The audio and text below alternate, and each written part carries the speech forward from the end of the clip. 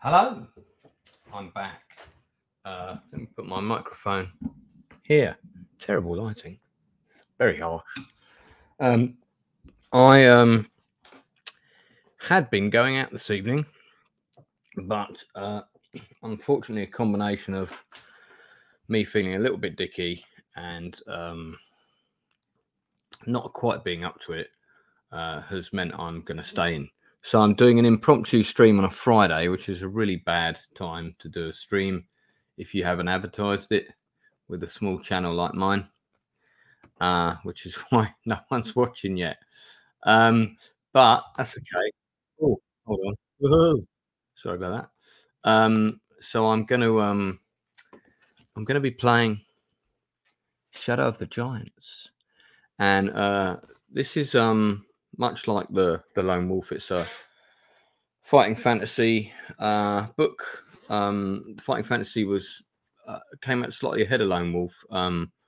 Was the first choose your own adventure series I ever got.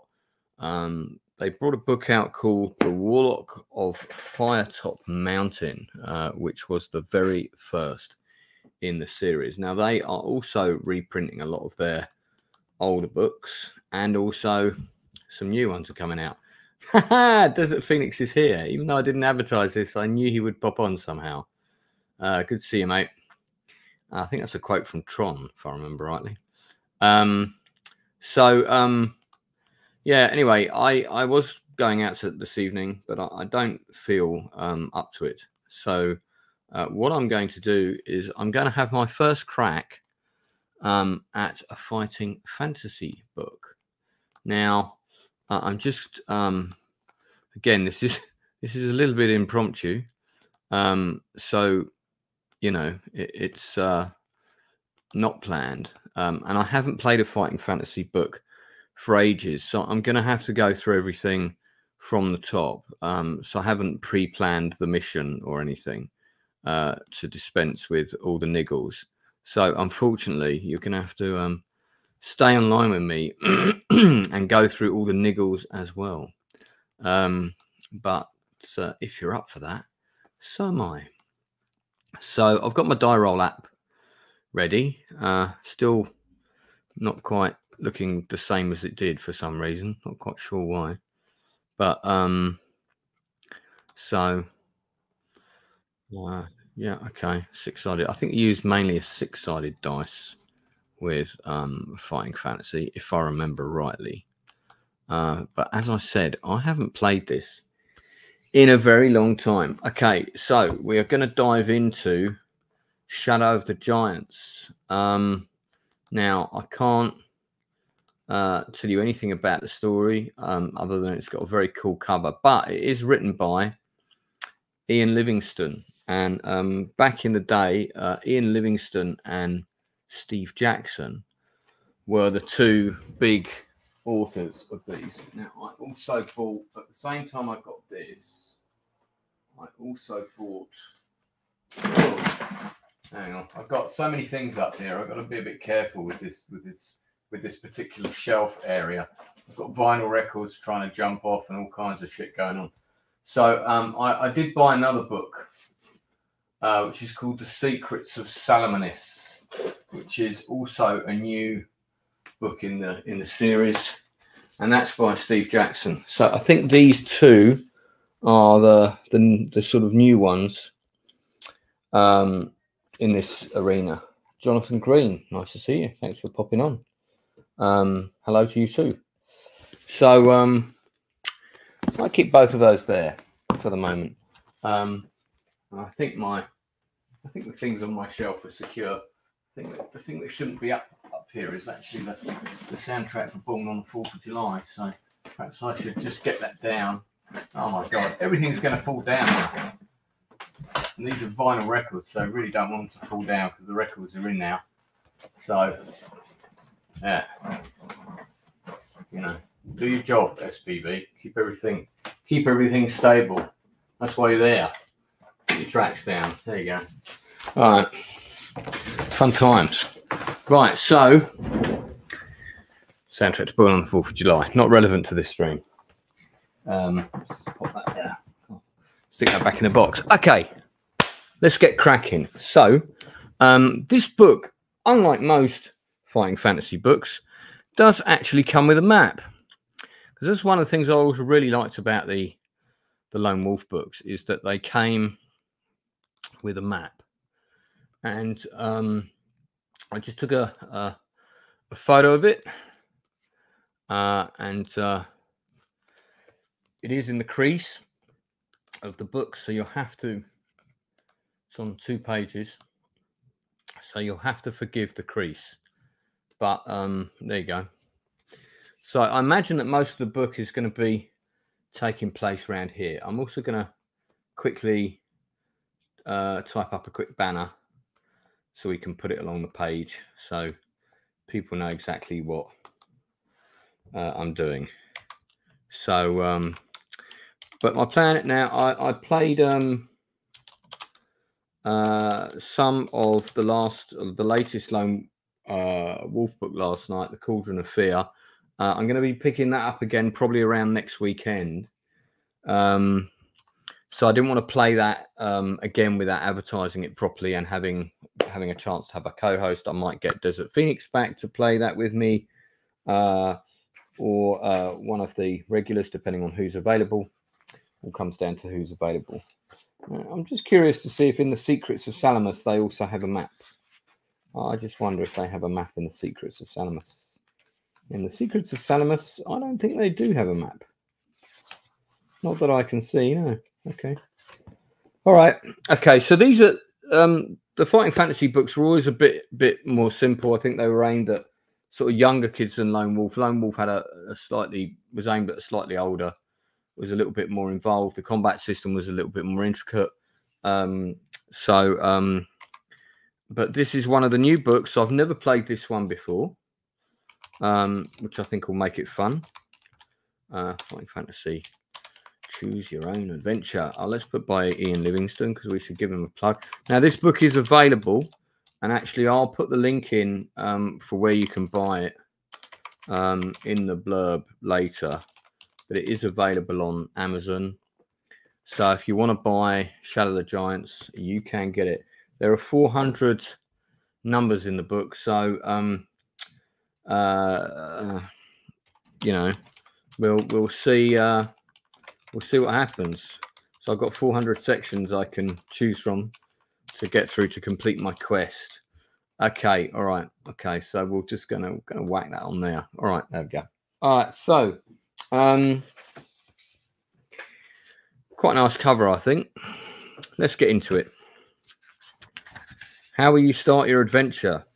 Okay, the book you're holding in your hands is a gateway to another world. A world of dark magic, terrifying monsters, brooding castles. Brooding castles? I didn't know that castles got broody. Okay, very good. Treacherous dungeons and untold danger. Where a noble few defend against the myriad schemes of the forces of evil. Welcome to the world of fighting fantasy. Okay, so you are embarking on a danger where you're the hero. Okay. If you are new to fighting fantasy, it is a good idea to read through the rules which appear on page 271 to 279. If you do not have a pair of dice handy, die rolls are printed throughout the bottom of the pages. Flick rapidly. Oh, I see. So you can flip through the pages at random and pick a die roll. So it looks like the die rolls are done on 2d6. So I want to see if I can how do I set that up as 2d6? I've got 1d6 here. How do I set up 2d6? Oh, I think I know. You go like 1 and then you do a plus here? No. I think so. I clear that. Yeah, I'm not quite sure how you do that. Not quite sure how you do that with this app. Hang on. Invite a player. No. So I don't know. It was a bit more obvious when it was the old screen. It was all kind of laid out for me. So I don't know how I'm going to do 2d6. How do I do that? Clear that. Let's clear that. 2. Oh, I got it. You just double click on it. Okay, cool. All right. Okay, I got it. We're good. So 271. I can be quite dumb sometimes. Which, you know, considering how many scripts I've written, is saying something. Right, you've been preparing for your quest by practicing your sword play and building up your strength and stamina. Okay, you possess a sword, a backpack containing provisions, food and drink to help you sustain your adventure. Before setting off, you must first roll dice to record your skill, stamina, and luck scores on your adventure sheet. Okay, so this is coming back to me now. So I have to have, and thank you for those. There's now 7 people watching. That's very nice. I'm playing Shadow of the Giants. The book's here. I'm now going to create, and it's really naff. I'm just doing it in my notes on my Mac. I'm going to create my character sheet here rather than use the one in the book. So I'm going to have stamina, luck, and skill. Okay, all right. So stamina, I think, is basically if your stamina goes to 0, you die, if I remember rightly. Luck. I've also got a backpack. So I've got a backpack. Hopefully not one with kind of a Japanese little miniature rabbit on it, on the back of it. Okay, so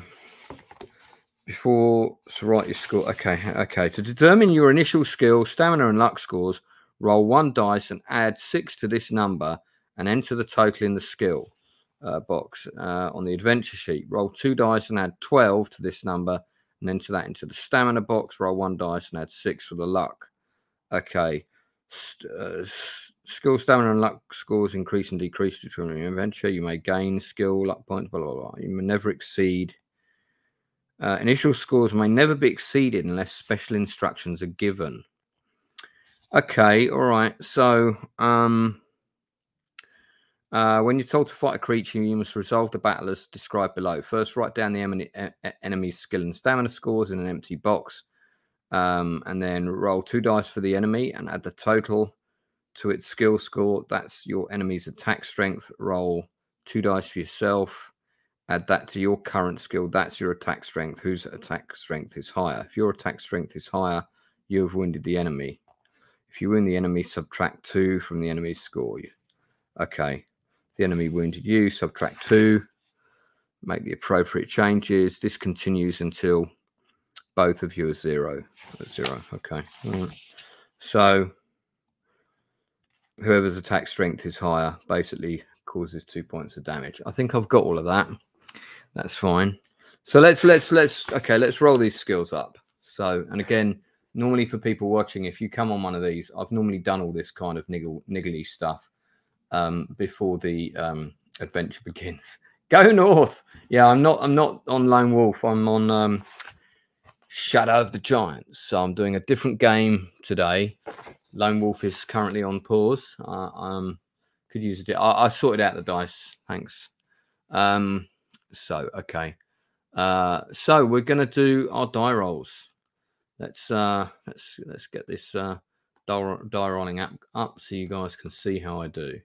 All right. So I'm gonna roll. There was one that was 2d6, so I'll do that first. That's my stamina. Okay, 2d6. We're gonna roll that. Let's do that. You are fucking kidding me. 4. 4 on top of 12 means my stamina is 16. That's pretty low for this game, if I remember rightly. That's pretty low. That's 16. Okay. Now, I remember when I played this game before, you were allowed to re-roll something. I don't know whether it was you re-rolled 1 dice of your choice or something like that. So, if anyone in the chat or if anyone's watching knows if that's a rule still, let me know, because I'd like to know if I get 1 re-roll when starting out. Let me know. All right, let's do the others. So I get stamina, I get 6 plus 1d6. So we'll do oh, hang on. Sorry, that was stamina that I've just done. Sorry. So skill, I get 6 plus 1d6. Okay. So all right, let's do skill. D6, 1d6. Okay, so my skill is 12 because I got a 6. So that's pretty cool. So that's all right. That's 12. And then for my luck, maybe just re-roll ones. Yeah, I guess we could play it on that roll. I mean, you don't get re-rolls in the game. It's just I remember when you're doing a character sheet, there was one kind of re-roll option. And I have just got a 1. Thanks for that. You cursed me there, Desert Phoenix. So my luck is 7. So I reckon if I'm allowed a re-roll, I'll either be re-rolling my luck or one of my dice on my stamina because I've got a 1 and a 3 on my stamina. I'm going to go through the rest of the stuff first. Skill reflects your swordsmanship and fighting expertise. So I'm clearly shit hot with a sword. The higher your stamina, the longer you survive. Luck represents how lucky you are. They increase and decrease. We've got all of that. Okay, I suss out how to do combat. I got that. During certain battles, you can escape, but if you do, you lose 2 stamina. Okay. Various times during the adventure, you'll be told to test your luck. Luck plays a part in deciding what happens. How to test your luck? Roll 2 dice. If the number rolled is equal or less than your current luck score, you have been lucky. If the number rolled is higher than your current luck score, you have been unlucky. The consequence of being lucky or unlucky will be found in the paragraph you are sent to. Okay. The more you rely on luck, the riskier it becomes. During battles, you have the option of using your luck either to score a more serious wound on a creature or to minimize the effects. If you wound the creature, you may test your luck as described above. And if you're lucky, you can subtract an extra 2 points. So you can do 4. So that's 4 damage instead of 2. Okay. But if you're unlucky, then you must restore 1 point to the creature's stamina. Okay, so instead of causing 2 points of damage, you've only caused 1. If you were wounded by the creature, you may test your luck, and then, okay, if you're unlucky, you subtract an extra stamina point. If you're lucky, you only take 1. Don't forget to subtract 1 point from your luck score each time you test your luck. Hang on. So each time you test your luck, you must subtract 1 point from your current luck score. The more you rely on luck, the riskier it becomes. Right, okay. Occasionally an event may alter your skill score, but remember, only 1 weapon can be used at a time. Drinking the potion of skill will restore your skill to its initial level. Okay. This sounds more complicated than Lone Wolf. Maybe it is. It is. There's certainly there's a few more things you can do in a battle, I guess. Okay, so I look weapons. I'm just going to type out my character sheet here. Do that. We've still got 6 people watching. Thank you very much. If you're new to the channel, do please subscribe. Choose Your Own Adventure is the only gaming stuff I do. I don't do computer games right now. There's lots of other people doing that. Why have 3D graphics when you can read a book? But I do a lot of industry interviews, and there are 36 of them currently on the channel, and some film reviews. You may find those interesting. There's lots of other things as well, but that's just a brief overview. Okay, stamina and provisions. You start the game with enough provisions for 10 meals. Okay, right, yeah, cool. So meals 10. Okay, meals 10. And I think every time you have a meal, you add 4 stamina points. So meals also act a bit like lamp spur. Add 4 stamina points per meal. Okay, all right. Just writing this down on my character sheet so I don't forget. Drinking the potion of luck. Potions. You begin your adventure with a sword. So backpack containing provisions, food, and drink. Okay, so I've got a sword. Right, okay, sword. And I got a backpack with a couple of Diet Cokes in it, I assume. Right. If I can I highlight that? Let me see. No. All right. Just someone's playing gospel music like near me. Okay. So I've got backpack. I've got weapons. Well, I've got some weapons. All right, and I've got some meals. Okay, cool. All right, meals, good. Got that. Actually, somebody might be watching the Whitney Houston biopic actually in the apartment above me, because that sounds like maybe that's Whitney Houston playing. Bless her. Do miss good old Whitney Houston. Okay, so potion of skill restores your skill points to their initial level. Potion of stamina, initial level. Potion of luck, got it. Hints on play. There's only one true way through the shadow of the giants, and it will probably take you several attempts to find it. We'll see about that. Good luck on your adventure. May your stamina never fail. Sounds like the Hunger Games. Okay, so there is hey Cannoli, how you doing, sir? I don't think you have. Do you have a stream tonight? I don't think you do. Good to see you, mate. Desert Phoenix. This sounds more complicated than Lone Wolf. Yeah, Cannoli. I was supposed to go out tonight, but feeling a little bit under the weather, so I'm staying in and doing an impromptu stream. And as I haven't scheduled any guests or anything, I think the best thing to do is to do a Lone Wolf. Well, it's not a Lone Wolf adventure, but it's a Shadow of the Giants fighting fantasy. So by the great Ian Livingston. These books have been going for 40 years now, and there are 21 of them currently available. But I think they produced about 60 or 70 of them in all. No streams for me. Well, you should, man. You do a lot of stuff. Plus, you need Mrs. Cannoli shower fun time, as we established on the previous stream. So it's good to take some time off, mate. Absolutely, good to take some time off. I don't get out enough myself, but you've got to understand that all my friends are married with kids, and as much as they love me and I love them, I'm not their family, so I come a poor second to them. I am going out with one of my dear friends and her kid tomorrow. I was going to try and take them to see Jurassic Park, which is on its 30th anniversary, and get that ready, but get the kids to see Jurassic Park on the big screen. But I don't know if that's going to happen. See how I feel tomorrow. Mrs. Sasquatch is here, fresh from preparing the arrangements, no doubt. Can I have some cannoli, please? That'd be awesome.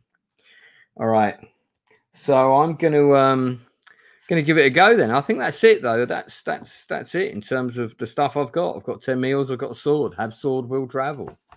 So looks like we're we're on our way already. Let me put the map back up, because I think I might need the map, or at least it'll be more interesting for you guys than seeing my mush. All right, so this is the map. It's quite a good size there. I might zoom in a little bit on it. Okay, hope that hasn't cut anything out. If it has, I can always zoom out again. Thank you to the 9 people watching. That's really good. So most of the stuff I do on this channel, by the way, is related to kind of film, theatre and TV. I don't do a lot of gaming stuff most of the time, but if I fancy just jumping on, that's why I enjoy doing these choose your own adventure games. And I haven't played a fighting fantasy book in a long time, so this is the first time I've done one of these. So I've actually seen, I put the 90s, but it might be the 80s, and the last time I played one of these I don't know, probably 91. I want to say 91 or 92. All right, okay, so Let's see what it says at the beginning. All right, there's a bit of a story here. Background. Less than a day's walk from Firetop Mountain. Oh, I know it well. I know it well. Anvil is a bustling mining town. So we're looking for Anvil on the map. Oh, I see it. Yes, yes, yes. There it is. There. Anvil. Oh, and there's Firetop Mountain. All right, yeah, okay. So there's a few. This is actually one of the maps for where you can see a lot of the where a lot of the books that take place in the world of fighting fantasy or do take place. I think in this in the map that you can see here. Which began, Anvil is a bustling mining town which began as a small settlement and grew quickly following the discovery of gold in them there hills, in nearby caves. Gold in them there caves. The men folk are mostly gold miners, whilst the women folk are lawmakers who mete out tough justice to wrongdoers found guilty of crime, like Mrs. Sasquatch. There was never a lot to do or see in Anvil. No. Visitors were few other than local farmers selling their produce or sneaky thieves who slipped into the town. Sneaky thieves, are there any other kind? To try their luck on unsuspecting citizens. The only other outsiders in the town were rugged dwarf miners, hired in from nearby Stonebridge, with its stony bridge. Eager to shake hands with everybody, the dwarves would greet people with outstretched hand and a beaming smile. The residents soon learned to avoid their handshakes, since a dwarves miner's huge big-knuckled hand would crush theirs, which, if it happened, would send the dwarves into fits of laughter. It was all a game to them. So I won't be shaking the hands of any dwarves then. Following a long stint in the mines, the dwarves would come to let off steam by taking part in arm wrestling contests in the noisy taverns of Anvil, risking their hard-earned pay in wages. Most were bad losers, and many a punch was thrown following a loss in a close-fought contest. Travelling merchants avoided the mining town, so the mayor built a permanent market in the town square. She made a deal with the merchants of Cad for Anvil to become the eastern terminus for their trade route across the pagan plains. Okay, yeah, I see all that. It's all kind of happening around this area here, basically. So I think our adventure is going to be focused in this area. The new market quickly became popular, for Mrs. Cannoli's wares were tempted many a passing merchant. Okay, and people from surrounding villages. While some of them would fall foul of a miner's handshake or a sly thief, the market boomed. You are an adventurer who has recently arrived in Anvil to buy a new sword to replace the one you broke, forcing a dungeon door open on a quest to find a treasure chest. The chest contained a map and 50 gold pieces. Oh, hurrah! I've already got money. Look at that. Okay, so let me put that down. Got a map and 50 gold pieces. Do I not have 12 iron spikes and 50 feet of rope? Because that seems to be the adventurer's must-have items before you go on. You got any yomping about? Thanks for popping in, those people that are popping in and popping out. I do appreciate you. It's Friday night for a lot of people, so you may well be on your way out. And good for you if you are. You're eager to go on another quest, this time to Firetop Mountain. There were scribblings on the back of the map which described a large quantity of gold concealed in a room by the Warlock of Zagor, but you dare not venture into the monster-filled passageways beneath Firetop Mountain without a sword, a new sword. Wary of Anvil's thieves, you hide half your gold pieces in your clothing and half inside a secret pocket in your backpack. It is early morning and you're walking through Anvil's crowded market, looking at the various stalls. You are not alone. The market's busy with people buying cloth, food, spices, weapons and tools from brightly robed merchants whose shrill cries to attract their customers. Swords here! Buy your swords here! That sort of thing. Unable to find a sword to your liking, you're about to leave the market when you feel a tug on your arm. It's Mrs. Cannoli offering you a steaming pile of cannoli. You enjoy the cannoli and walk on your way. Then there's another tug on your arm and you turn around to see a scrawny one-legged old man. Oh, that must be Mr. Cannoli. in scruffy clothes, peering at you through half-closed eyes, his mouth hanging open. I saw you looking at them swords back there. None took your fancy, did they? He says in a scratchy voice. Maybe I can help. Dunbar Lap's my name, and selling is my game. Ha ha! I know someone who has the best swords in town. Much better quality than anything those swindlers from Cad have got to offer. Interested? The old man appears harmless enough, and you tell him to take you to the sword seller. He leads you out of the market and down a narrow street. This is sounding dodgy already. His wooden crutch tapping sharply on the cobblestones. The top floors of the creaking wooden houses on both sides of the street jut out overhead when you hear a cry of, "Look out below!" And you just manage to dodge being drenched by a bucket of dirty water tossed from an upstairs window. You were lucky that was water, mate. Sometimes it is, and sometimes it isn't. You know what I mean? Dunbar says, chuckling.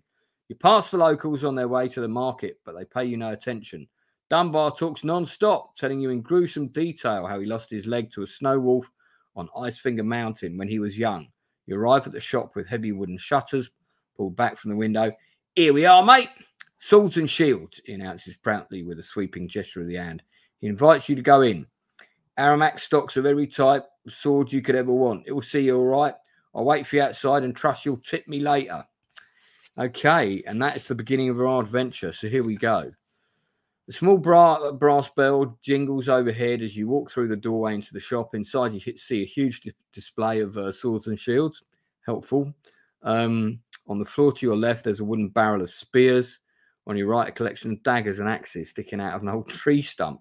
Wearing leather armour to protect him, a tall man with a flat nose and a thick brown hair is standing behind the counter opposite with his arms folded. He looks at you suspiciously as you enter and reaches down to produce a wooden club from under the counter. You're not from these parts, stranger. How can I help you? He asks in a firm voice. That wasn't very firm, was it? It was a bit of a weedy voice. So, what do you want to do? Ask him if he knows Dunbar Lap. Tell him that you would like to buy a sword. Jump over the counter and attack him.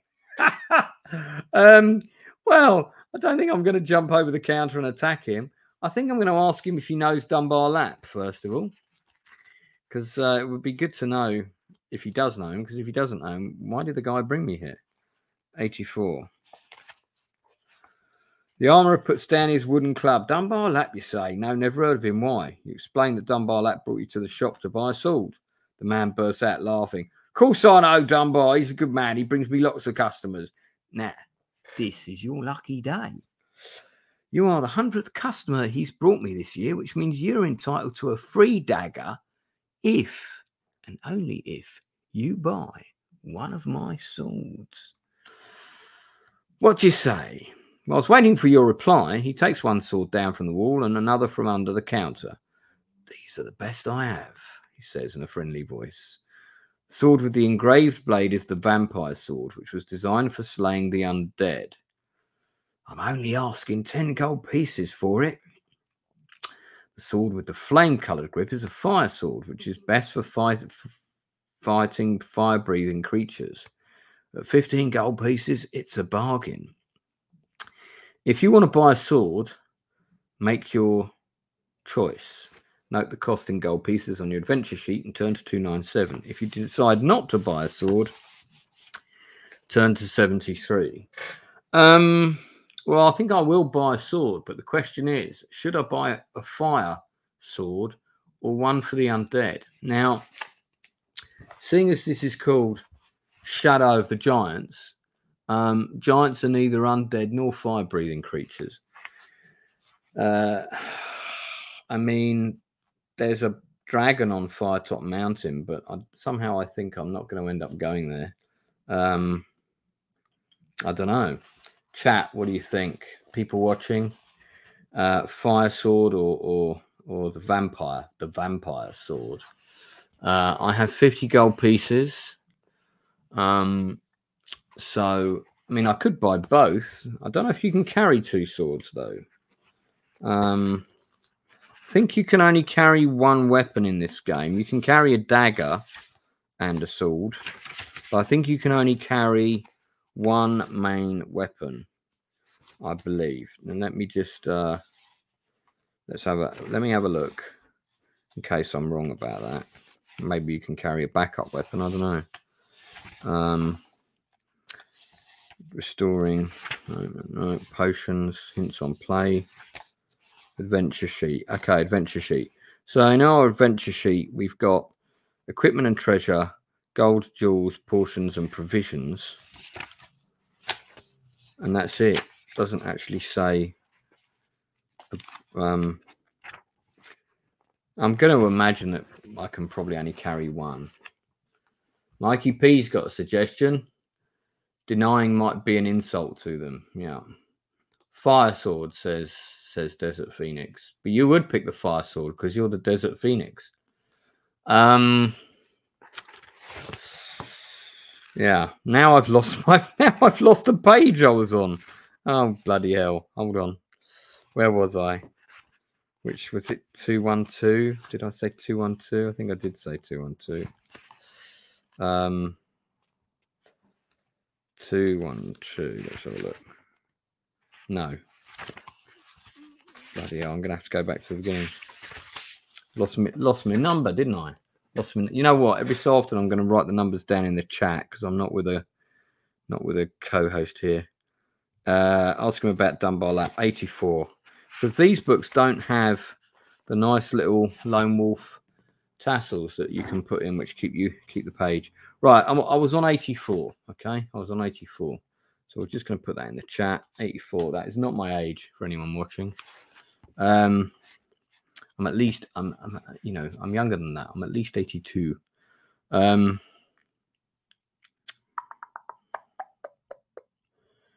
Well, yeah, all right. Let's buy the fire sword. That takes me down to 35 pieces, gold pieces. And I've got a fire sword. I mean, will he take anything from my old sword? Probably not. 297. We're going to 297. Eric, thanks you for buying the sword. I think you'll be very happy with your choice. It gives you a shiny dagger, which you tuck into your boot.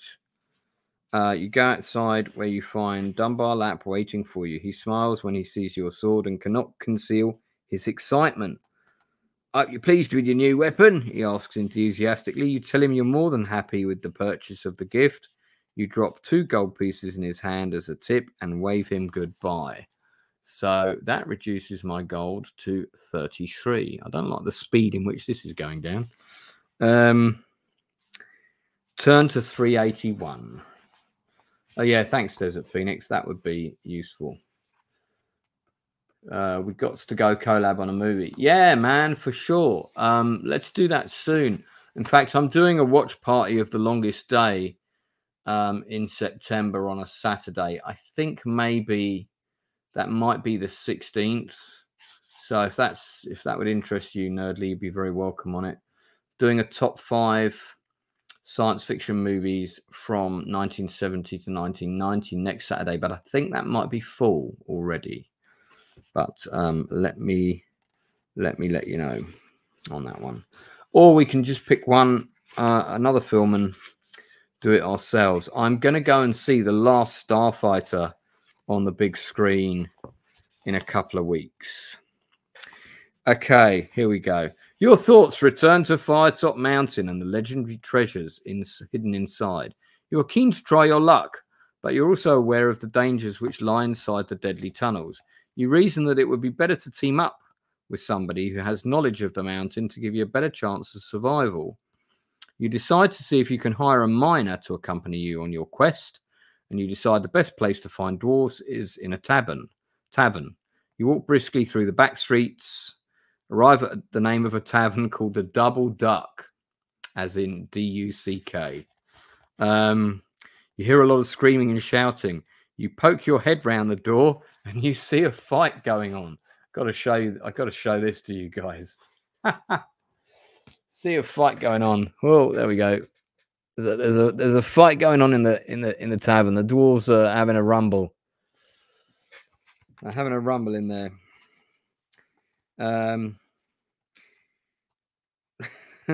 Two dwarves who are rolling around on the floor, knocking lumps out of each other.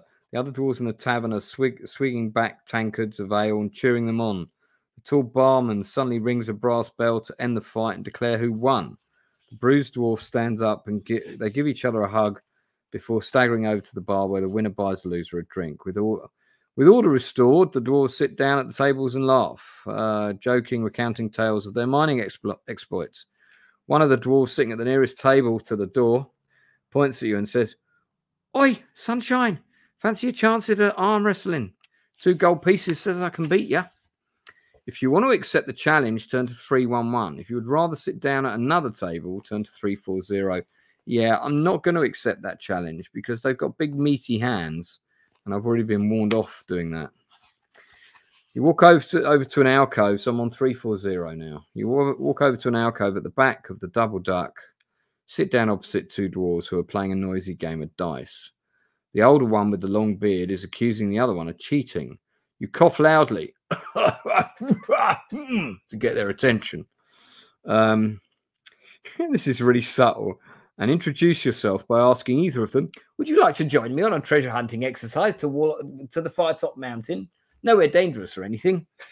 They put down their dice and say that they are very interested in joining you on your quest. They both claim to have explored the tunnels of Firetop Mountain before. The older dwarf with the ginger hair and the long beard and drooping moustache and ruddy cheeks is called Higley, who tells you he is experienced and trustworthy. He asks for an advance payment of 4 gold pieces and a share of half the treasures found. The younger dwarf with the long brown hair and shorter beard is called Ghibli, who says he's a fearsome fighter and will join you for an immediate payment of 2 gold pieces plus a third of the treasures found. Higley or Ghibli? I mean, just because somebody tells me they're trustworthy, it doesn't mean that they are, does it? Doesn't mean that they are. Let's face it. So I don't know. I think the fighter is better to have. So I'm gonna go with Ghibli, which means I've got to go 206, and I have to reduce my gold pieces down to 31. So my gold pieces are diminishing quite quickly. The fighter might conserve your stamina, exactly. So that's what I'm thinking. 206. Okay, here we go.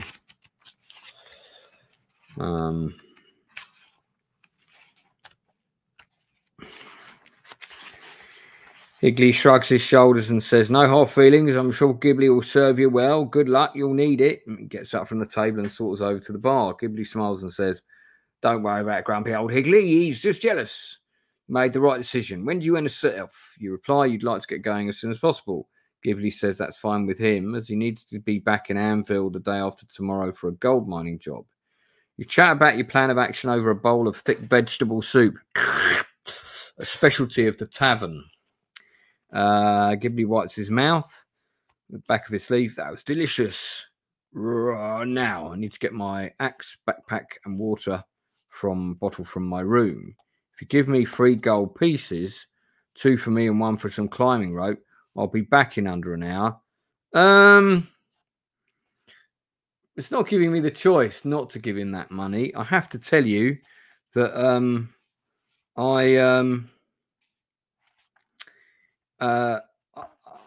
my personal decision is, no, I'm not going to give you the money, but I'll wait here and for you to come back. So then I'll give you the money. So because I'm not going to give him the money. Now it says in the text, you give him the gold coins and watch him walk out onto the street. I'm sorry, I'm going to refute that option. I'm going to watch him walk out onto the street without giving him the gold coins. You spend the next hour watching the dwarves arm wrestle and singing. As time pauses, you begin to wonder what happened to Ghibli when Higley strolls over and says, "You're fooling yourself if you think he's coming back. He'll be down in mines by now. This is not the first time he's run off with someone's money." You can hardly believe what Higley tells you. If you want to wait a bit longer for Ghibli, turn to 41. If you want to hire Higley instead, turn to 128.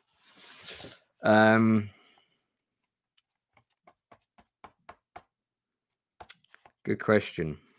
Good question. I wouldn't be surprised if he has run off. But he's only got 2 gold pieces because, as I said to you, I'm not going to give that guy any money. If you'd rather give up on him and hire Higley instead, turn a 1 to it. Yeah, okay. Well, he's not going to come back, is he? So let's do that. Higley holds out his hand for you to count out the gold coins. Oh yeah, it's 4. So I'm now down to 27. Firetop Mountain awaits us. I'm ready to go when you are. Grabs his axe, a coil of rope, backpack from behind the bar, and follows you out of the tavern. You tell Higley that you want to set off immediately, but he says he never goes treasure hunting without first going to see Mystic Mary. Mystic Mary, okay. Mystic Meg, the local soothsayer who gives him helpful advice. If you want to visit the soothsayer, go to 247. If you'd rather leave without further delay, go to 191. All right, no, we'll go with the soothsayer. Why not? I'm not in a rush anyway. It's not like there's a kingdom being besieged. 247. 247. Okay, so we're on 247 now, guys. 247. I feel like I'm churning through the pages in this a lot faster than Lone Wolf. Higley leads you through the back streets of Anvil before turning down a narrow alley. You grip the hilt of your sword, wary he might be leading you into a trap, but your fears are sooner allayed when there's a small house at the end of the alley which has a door with the words Mystic Mary on it. I have to say that Mystic Mary is rather hot. I'm going to got a picture of her here. She's, hang on, right, there we are. There she is. Mystic Mary with a cat. She's got a cat.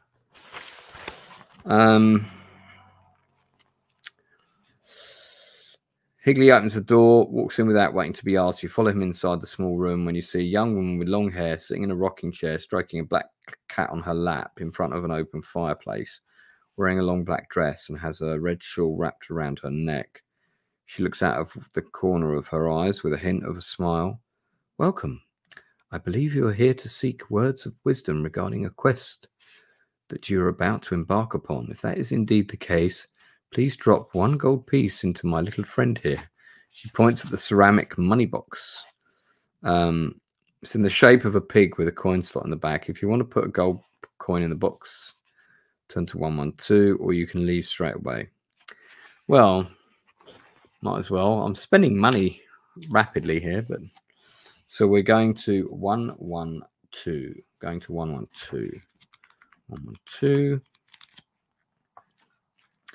Mary closes her eyes and begins to stroke her cat very gently as she recites a short rhyme in a barely audible whisper. The eyes of the dragon are the gems on its head. Green is life and red is dead. She opens her eyes again, smiles and says, good luck on your adventure. Higley thanks her for her help and leaves the hut. You follow him outside going, dude, what the... No, it doesn't say that in the book, but that's what I'm saying right now. Ask him what dragon eyes have got to do with Firetop Mountain. He shrugs and says, who knows, but I'm sure Mary's rhyme will aid us on our quest. So if we ever have a choice between green and red, we pick green. And the eyes of the dragon are the gems on its head. If we ever need some gems and we take them out of the dragon statue, you repeat the rhyme, you memorize it, and leave Anvil to begin your treasure hunting quest. Turn to 191. This is very D&D, isn't it? You know, going on an adventure, want to get some treasure, kill a dragon or two, have sword, will travel. You head east, chatting excitedly about Higley, about treasure hunting. Ahead of you, you see the ominous fire-red peak of Firetop Mountain, its menacing steep face strewn with sharp crags of rock jutting out from it. As you approach the mountain, you see the cave entrance ahead. Ha! Here we are, Higley calls out loudly. He pulls his axe from his belt, steps into the gloom. The walls inside the cave are slimy, and there are pools of dank water on the floor, which give the air a musty smell. You set off down a passageway, and at the back of the cave, you soon come to a junction, which you ask Higley which way you should go, and he replies that going left is pointless since treasure hunters have long since looted everything in that section of the mountain. You turn right and notice a small hole in the wall. You peer into the cavity, but it's too dark to see what is inside. If you want to reach into the hole, turn to 12. If you'd rather walk on, go to 49. Reach into the hole or continue. Sounds a bit ominous.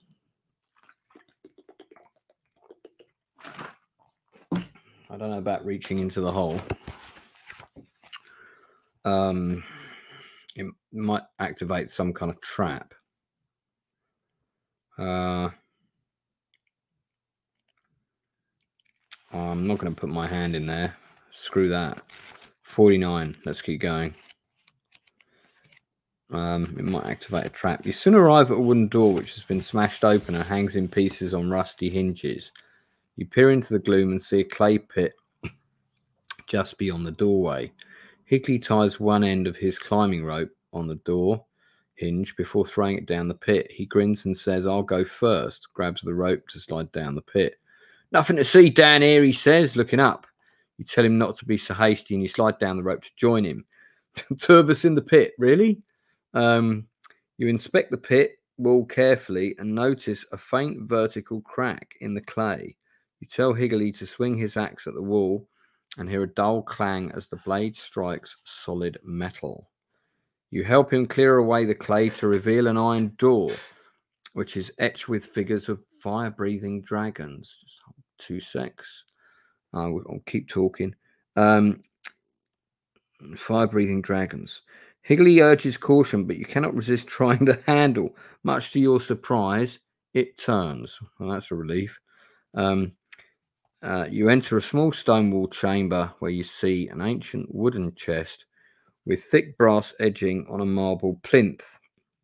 Although it's quite dark inside the chamber, you can see that the far wall is decorated with colourful paintings of an old bearded wizard, sounds like you, Desert, in long robes, holding a glass orb from which swelling gases are escaping. A huge dragon appears to be materializing from the gases. This could be a painting of Zagor, the evil warlock who used to live inside the mountain, Higley says excitedly.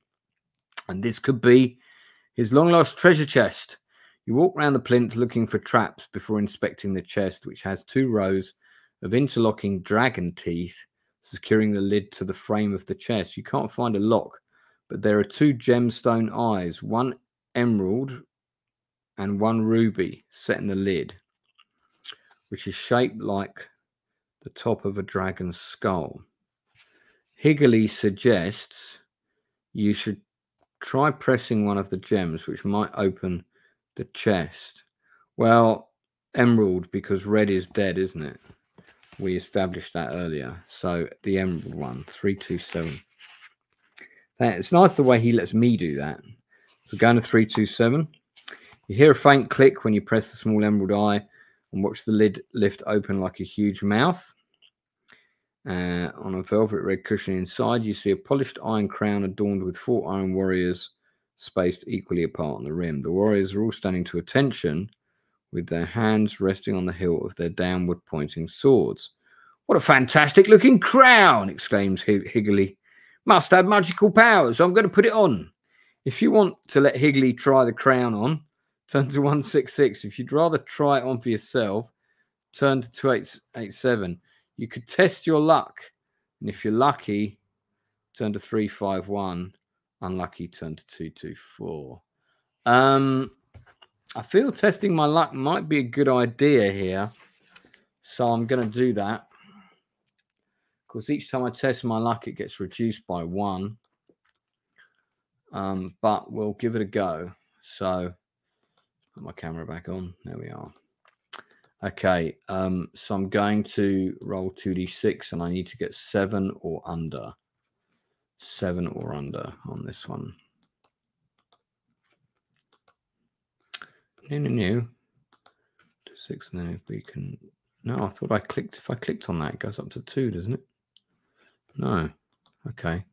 Thought I had that sussed, but apparently not. Let me try left clicking. No. Hold on. Okay, that's weird. I might have to roll a d12 instead. Do we have a d12? I don't think we do. Got d10, d20, d12. We do have a d12. All right.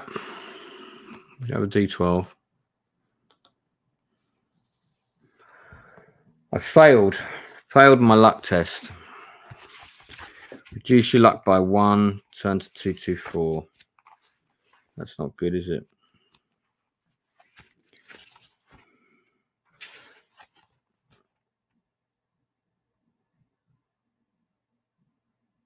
Hang on. Is that right? Doesn't sound right.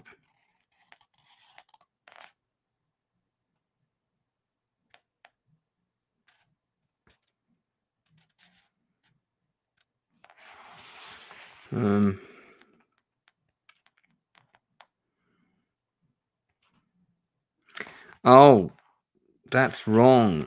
You're not allowed to test your luck here. That's actually 328. So I wasn't able to do that. All I'm able to do, in fact, is either try the crown on myself or let Higley try on the crown. So, okay, so we're not in a die rolling situation. My bad. I misread that. That's why when I turned to the next chapter, it didn't make any sense. I was reading it. I was like, that hasn't just happened. By the way, there's a image of the chest here, which is that. So that's the chest we're trying to open. How are we doing for time? Coming up to 8 o'clock. I'm going to probably keep playing till about 8:30. I think I'm getting a bit hungry and feeling quite fatigued. So don't think my health is too good at the moment, sadly. So if you want to let Higley try on the crown, yeah, if you look at the book, what I missed was these are the options here, and then I thought it continued up to here on the next page, and I thought that was the page number, but that's actually the next option. So this test your luck thing is not part of that section. So we are, yeah, we're still on 327. That's right, Desert Phoenix.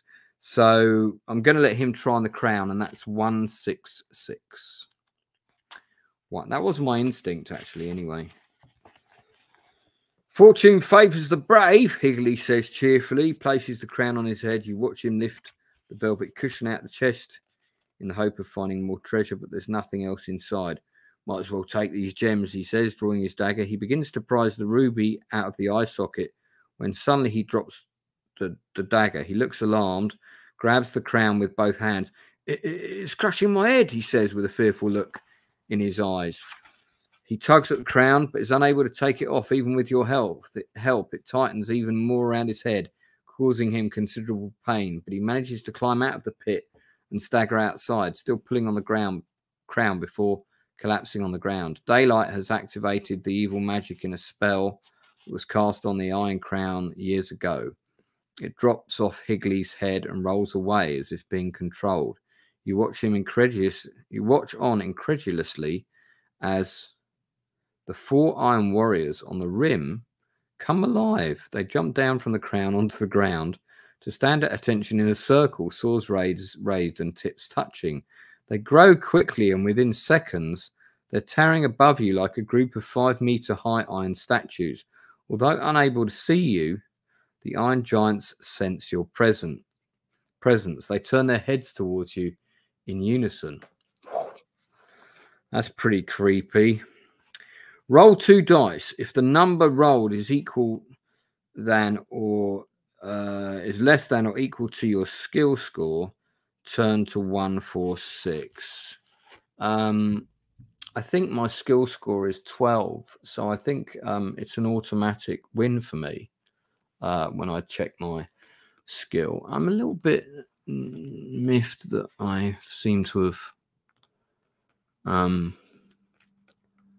not got my ability to, oh, for God's sake, I lost it again. I thought I'd sussed out how to do 2 dice by just simply clicking on the thing, but that's not the case. So, okay. So I can roll 2 dice easily enough. I just click on it and then it rolls another one. Well, I roll a 7, so I make it no problem. But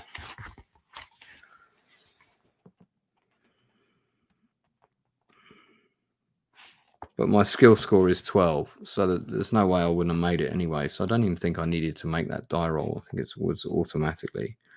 So let's all equal to your skill. Turn to 146. 146.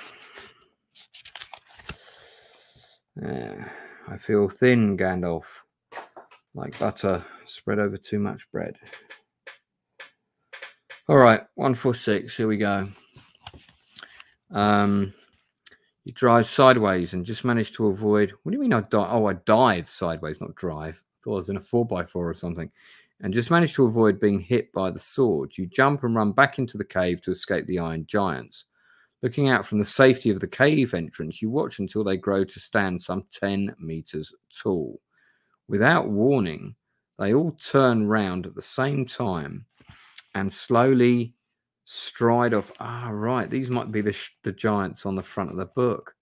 And slowly stride off west towards the pagan plains, their giant articulated limbs making grating metallic sounds as they walk, and their thumping of iron feet crushing anything in their path underfoot. As soon as they're gone, you run outside to where Higley is lying motionless on the ground, barely alive. It's a crown of chaos. I'm doomed, he whispers, struggling to breathe, his face contorted in pain. The iron giants will destroy Annalisa. Take the crown to Marek Omyash in Hamlin. He will help you. The magic items you'll need to find in Hamlin are here. But before he can finish his sentence, Higley falls silent, his eyes to close, never to open again. They will look for his coming at the White Tower, but he will not return.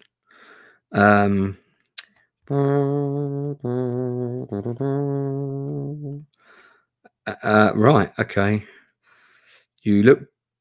So you place the crown in your backpack and set off towards Hamlin. You look back momentarily to see the iron giants marching slowly on, towering above the trees. An hour later, you arrive at the Red River, where you see an old man with a wizened face lying asleep in a rowing boat, which has been pulled up on the bank. If you want to talk to the old man, go to 215. If you'd rather keep on walking, go to Riverbank. Okay, so quite a lot's happened there. Let's write a couple of things down. We've got to take the town to Marek Umyash. So I'm going to write that name down. Let's get the map back up again. Yeah, I don't think I'll play this too much longer because I am feeling a bit wonky. That's why I didn't go out tonight. Right, so notes. Okay, let's get into our notes here.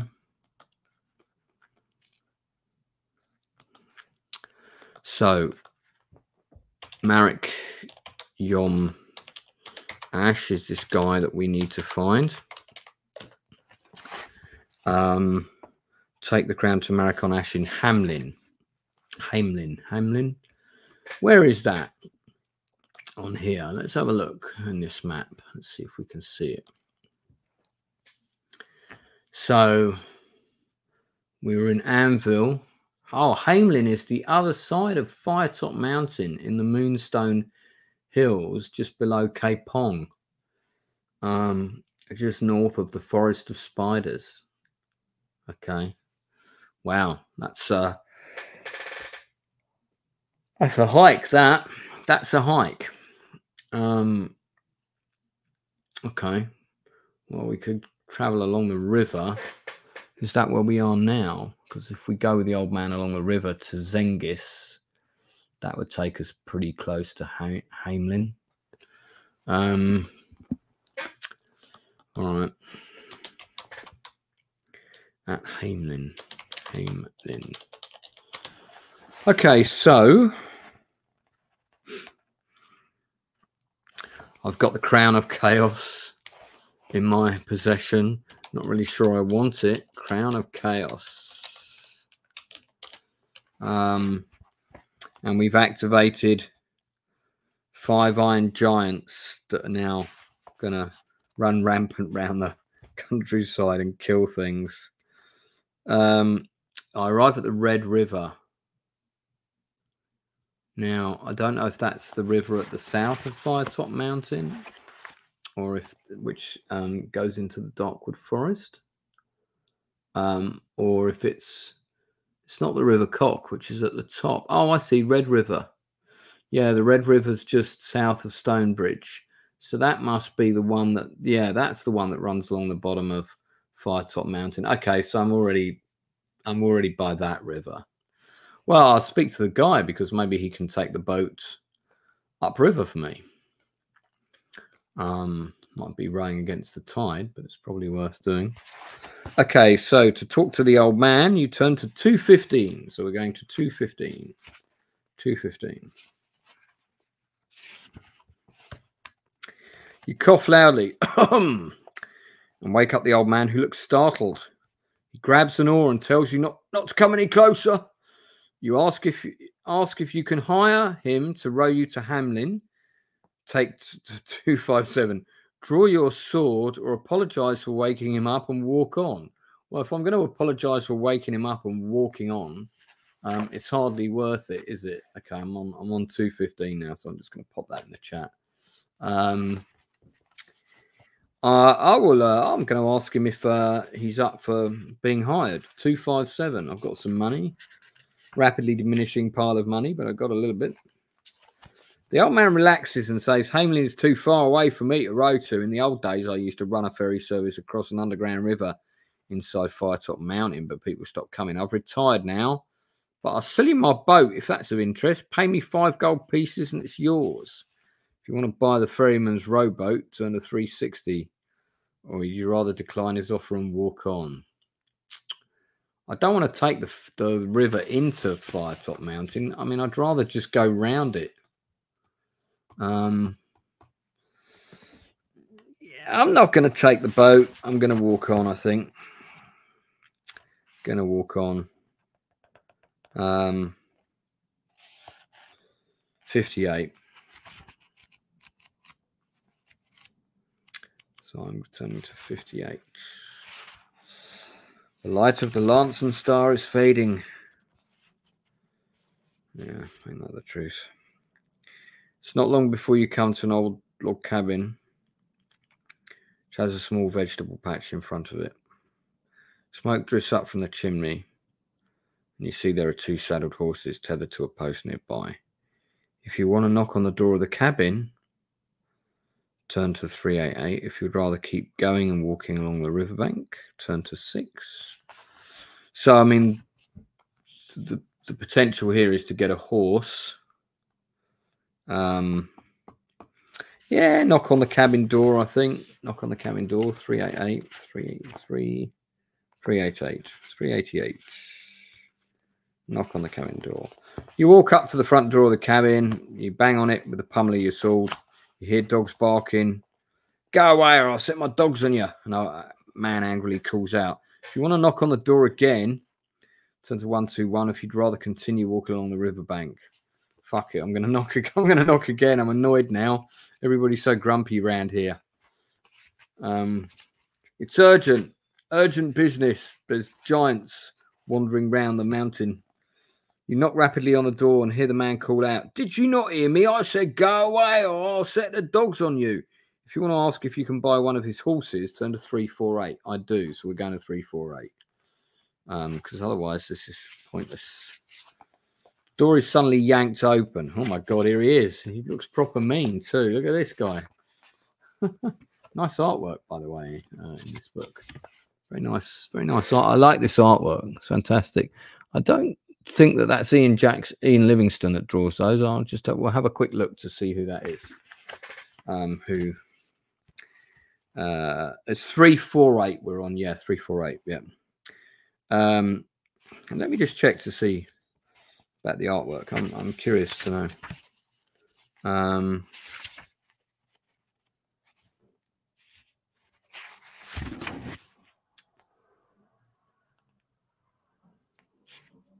So, by the way, this is a London company. Maybe Ian Livingston is. I always thought Steve Jackson was American. Ian Livingston, I think, is the British guy.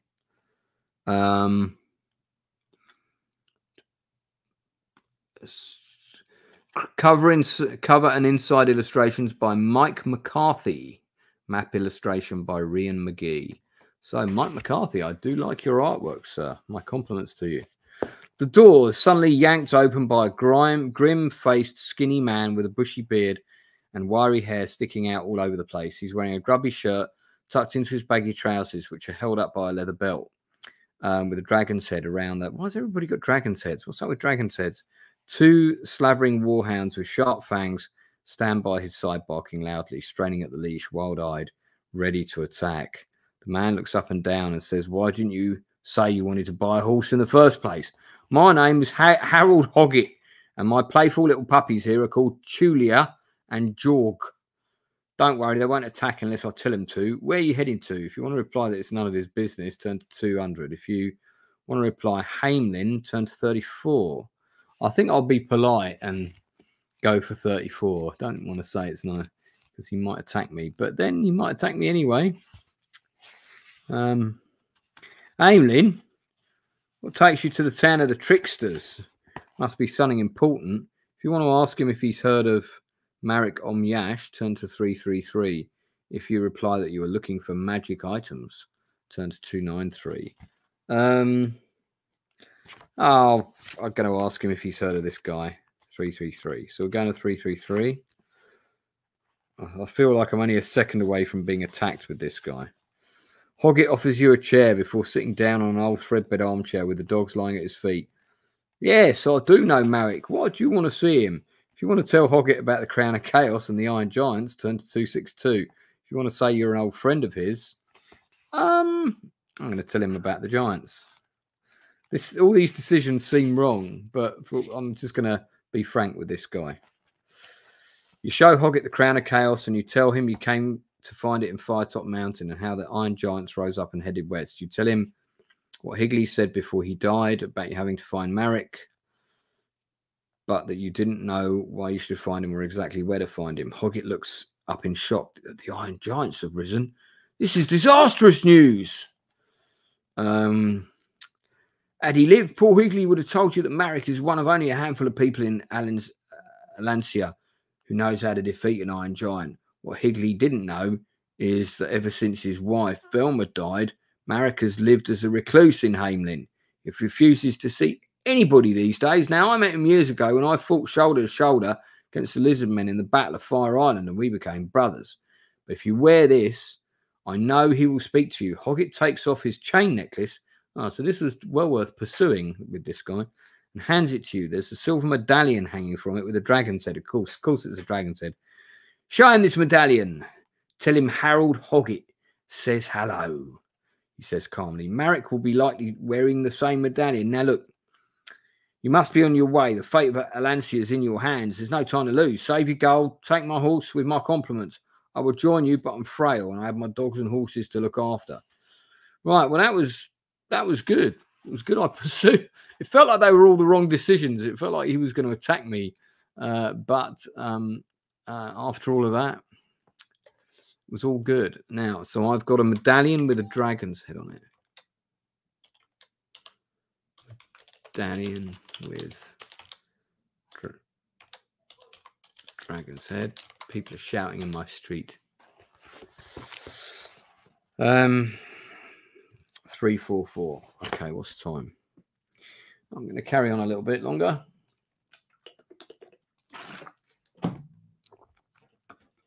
Let's get the map back up again. I think people can only handle my face in all its glory for a limited period of time without the use of dark glasses. Okay, so 344. We're going to 344. I don't know this person, but Cat Bahoy, welcome to the channel. Not sure I trust Hoggett. Yeah, I mean, not sure I trust him either. But he did give me a horse for free, so you know, it's not too bad.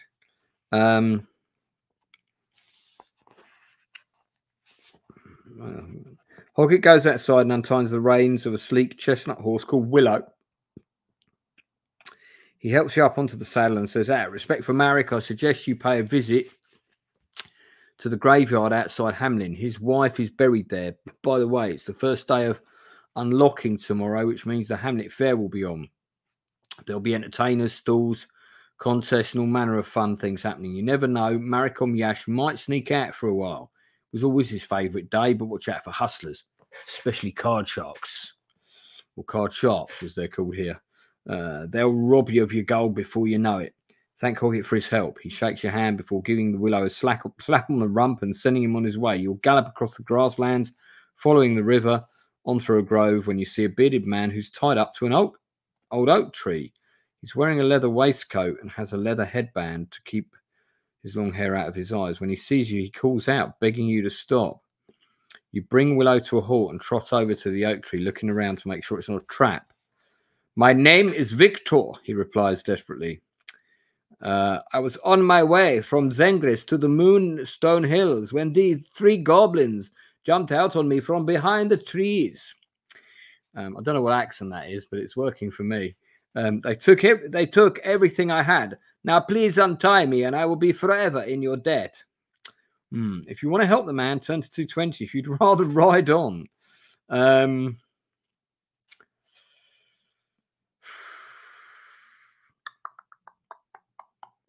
Oh, fuck it. I'll help him. 220. 220. I've already, taken a risk with one grumpy man, but hey. You jump down from your horse. You untie the unfortunate adventurer. He thanks you over and over again. Those greasy goblins stole everything. I have nothing to reward you with except for this lucky charm, Victor says, pulling a wooden button off his waistcoat and handing it to you. You see it's carved in the shape of a clover leaf. The button is a magic charm which you can use once to make you automatically lucky if you choose it instead of testing your luck. You thank Victor for the gift. Oh, well, that's useful. I'll put that in my items. Lucky charm. Forgo luck roll.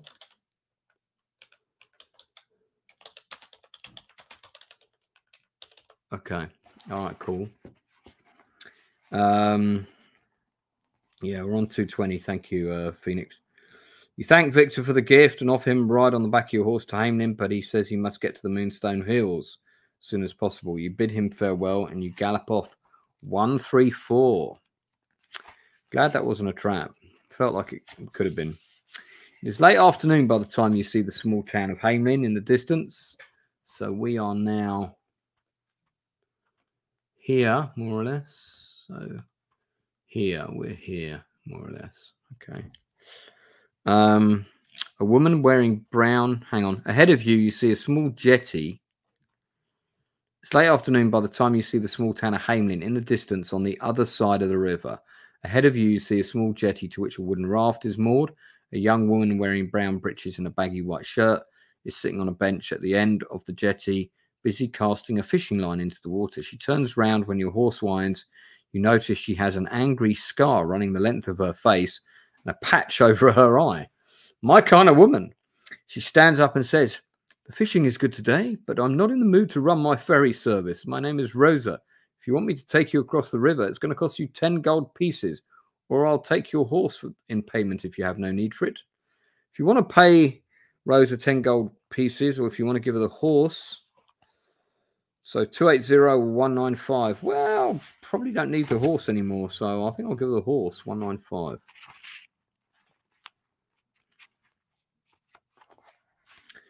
You're feeling a little sad about leaving Willow, but Rosa assures you that he will be well fed and looked after and sent to the knacker's yard. She ties the horse to the handrail on the jetty and invites you on to the raft. You step on board and watch her take a long wooden pole and push off the bank. Plunging the pole into the fast-flowing water, she pushes against the riverbed, effortlessly drives the raft across the river in just a few minutes. Jump onto the wooden jetty on the south bank and watch Rosa start her return journey. You walk towards Hamlin, which you see as a small town with overhanging timber-framed houses and some taller buildings from the centre. To your right, there are farm workers toiling away in the fields, digging up carrots and potatoes and loading them onto carts. There's an old graveyard to your left with weathered gravestones. In rows surrounding a large vine-covered stone tomb. Will you look at the gravestones, examine the tomb, walk straight into Hamelin? Now, it was advised that I should pay respect to this guy's wife, Mark Yom Ash's widow or wife, deceased. Let's look at the gravestones. 189. When it says examine the tomb, does it mean rob the tomb? Because I don't want to do that. Grave is neglected and overgrown with weeds and ivy. Several gravestones are broken. You pass by 3 marble headstones that were laid in more recent times and are still legible. The first is that of Indigo Asgard, a pig farmer who died at the age of 42. The second pays tribute to Rivera Knopf, a violin maker who was 61 when she died. And the third headstone is to Velma Yash, a basket weaver who died age 43. If you have not done so already, you can examine the tomb. If you'd like to walk to Hamelin, go to 26. All right, let me look at the tomb, 86. I'm examining the tomb. That does not mean I'm going to rob the tomb. I reserve the right to refuse to do that and turn back. Tomb is built of sandstone, which has turned black over time. There are carved stone gargoyles on each of the 4 corners of the flat roof and broken steps which lead down to a wooden door, almost hidden by thick vines. You walk down the steps and cut away the vines with your sword to reveal a handle which turns in your hand. The door is wedged shut, blocked at the bottom by dirt and debris, but you manage to barge it open. I said I was going to examine the tomb. I did not say I was going to raid the tomb. I knew it was going to make me do this. You stare into the musty-smelling tomb, your eyes trying to adjust. Near the darkness, you step inside and walk towards the sarcophagus, which lies in the middle of the tomb. See, now I'm robbing the tomb. I said examining the tomb and robbing the tomb and not the same thing. You feel a cold draft of wind on your neck and spin round to see a shadowy figure in a long, ragged black gown hovering above the cold stone floor. Its face, but for its glowing red eyes, is hidden by a large hood. Welcome. I waited a long time for this moment, it says in a hissing whisper. Vicious long claws suddenly appear from out of its baggy sleeves as the wraith glides towards to attack you. You draw your sword to defend yourself. If you possess a vampire sword, add 2 to your attack. So, Phoenix, as we know, I do not possess a vampire sword. I possess a fucking dragon sword or whatever it's called, the fire sword. So the wraith has skill of 10. I have skill of 12. It has stamina of 8. Attack. If you win, turn to 159. Right. So 159 if we win. If we win, just pop that in the chat. Now I've got to remind myself how the combat works again.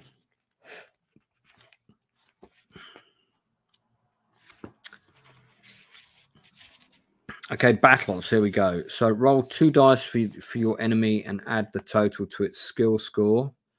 So it's got skill of 10, and that's your enemy's attack strength. Roll 2 for yourself, and okay. We're going to do D10s on this, I think, because or D12s, sorry, because that's going to be easier for me. So I'm just going to do D12s as I don't know what happened to this. I prefer rolling 2D6s. Oh, hang on a second. 1, 2, 2. Let me do it. Hang on. I think maybe I know how to do this now. Let me do that. No, I don't want a hidden die roll. Please. Plus. No. Not that one. Not that one. Plus. No. Okay. All right, we're gonna do a D12 because I just can't seem to get this thing to cooperate with me. All right, okay. So we're gonna do a D12. This is my first combat of the game. So we're gonna share my die roll thing. I'm gonna have to use a D12 rather than 2D6, which I think is okay, but it's not quite in the spirit of the game. All right, so we add our enemy's attack strength. It's 10, and then we add 12 to my die roll. Okay, so this is the enemy's die roll. 5, so with that gives him 15, and then we're going to do my die roll. 8, I've beat him. So he's taken 2 points of damage. I've taken nothing. Okay, and that's the first round of combat over. And I think that's... I'm not going to use my luck to do any additional damage. If the enemy's wounded you...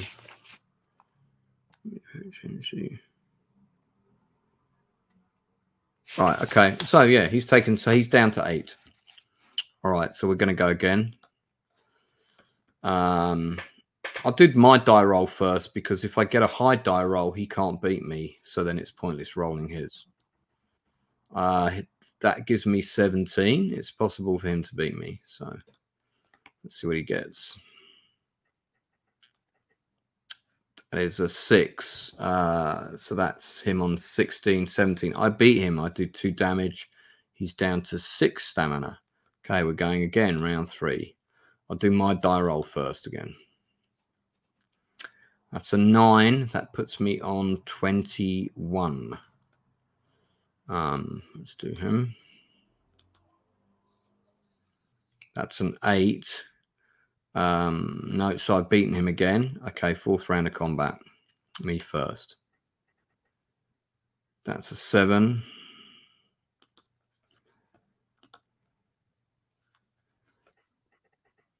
He's beaten again. Okay, and if I win this one, I'm going to kill him.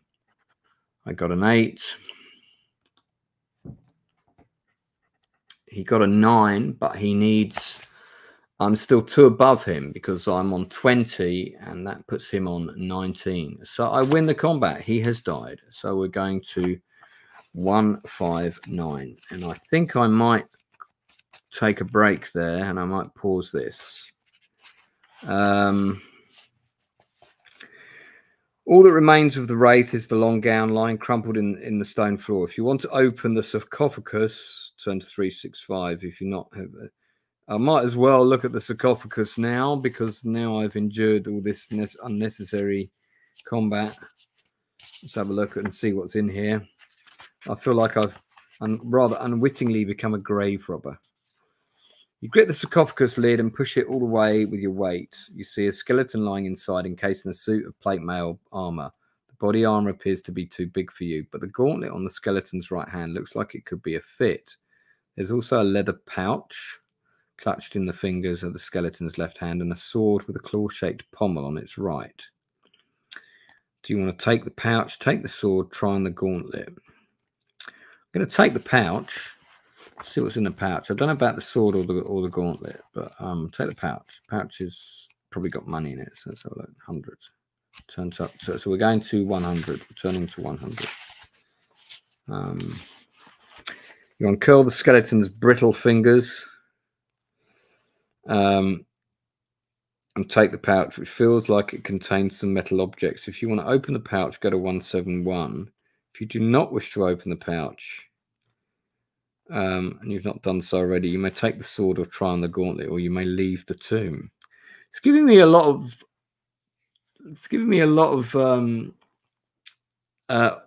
moments where I can say no, which makes me think, should I be doing this? I am being a grave robber at the minute, not a nice thing. I think I'll take the I'll open the pouch. You untie the string binding and pour the contents of the pouch into your hand. Nesting in the palm of your hand are 3 small human-shaped skulls, one made of gold, one made of silver, and one made of brass. There's also 3 bones, perhaps from a bird. You put the objects back in the pouch and decide what to do next. If you've not done so already, you may try on the gauntlet, leave the tomb, or head straight into Hamlin. Yeah, okay. Well, I'm going into Hamlin now. I'm sod this tomb. I'm getting out of here. 26. Let's get into this town, and then we'll Okay, going into town, 26. Okay, so we're going to end it there because this is a huge section and I'm knackered. Not feeling too wonderful. So 26 is where we got to. I'm just going to turn the corner of the page down. I know some people think that's sacrilege, but there we are. I tweaked the nose of terror.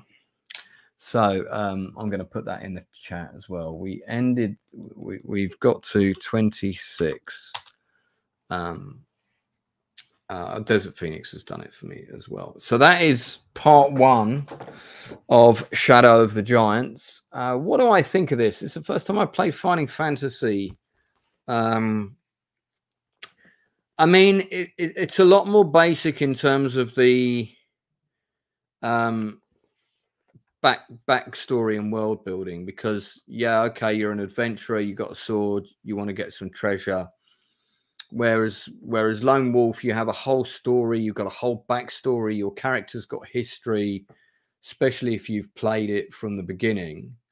Cat Behoy, thanks thanks for popping on, and please do look out for more of these because I'm going to play them all.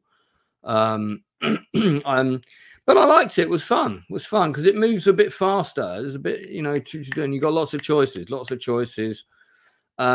Lone Wolf can feel a bit linear at times. It's like, do you have this skill? If you do, then turn to this page and this is going to happen, rather than do you want to make choices? So I feel that the choices are a bit more, a bit less linear here. But the world building of Lone Wolf has always been what has appealed to me. But I'll play the second part of this probably at a random time next week. I do also have the Secrets of Salamonis, which I do plan on playing as well at some point. It's got a mutant piranha on the front for some reason. I don't know why that is. Yeah, it's good that I didn't go out tonight because I don't feel good. Thanks for tuning in, guys. If you haven't been on the channel before, there's a lot of other content. There's a lot of film reviews and that kind of thing, but there's also, because I work in the creative industry, there are also lots of interviews with lots of people that do lots of different jobs in the industry, and there's lots more of those coming. And I've got 2 actors I'm interviewing this month. Tim Thomason of Trancers and Uncommon Valor fame. He's coming on the 12th of September. And the very day after him, on the 13th of September, I have Danny Mosley from Dreaming Whilst Black coming on the channel. So if you're a fan of either of those actors from totally different decades, Danny is a young and upcoming actor. Tim is retired now, but they're both going to have great stories to tell. So you're going to want to check out those interviews. In the meantime, thanks very much for tuning in to my impromptu Friday night gaming stream. I'm going to do a quick bit of editing and make sure this is in the right folder so people can find it. I'm due to come back on and do a stream. I think it's on Sunday night. I think I might be back on either Sunday or Monday. But don't forget, next week I've got streams on Tuesday and Wednesday. I'm always doing a stream Tuesday night unless I'm going out. So you can always find me doing something on Tuesday evening. Monday, Tuesday, and Wednesday tend to be my core streaming nights. Sometimes I do Sundays. Sometimes I do a big one on Saturday night. We've got the longest day coming up. Next Saturday, I'm doing top 5 sci-fi films from 1917 till 1990. So that's going to be a good one. And we're doing a watch party of the longest day later in September on a Saturday. So loads of stuff happening with the channel. Really enjoyed doing this. So do like and subscribe and share and help me get my subscribers up, because I've got big plans and that's going to be a big help. All right. Thanks a lot, guys. See you again soon.